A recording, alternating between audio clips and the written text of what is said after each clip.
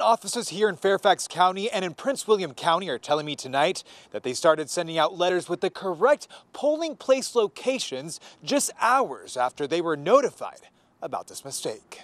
The Virginia Department of Elections is under fire after 31,000 registered voters living in towns in Fairfax and Prince William counties received these notices with the wrong polling place location.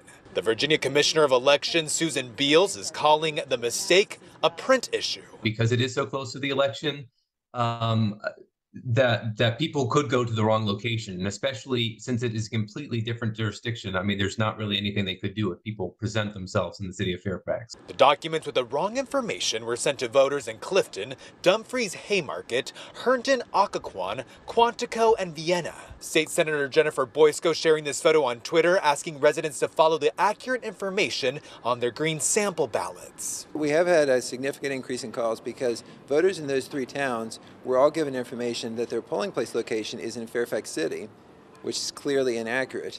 So we get a mixture between some are amused, some are confused, some are frustrated. The Fairfax County General Registrar says residents should trust their county-issued information guides. He also recommends early voting to avoid any confusion, like this Herndon resident that says she's hoping the mistake won't stop anyone from voting. We won't know how much of a detriment it was.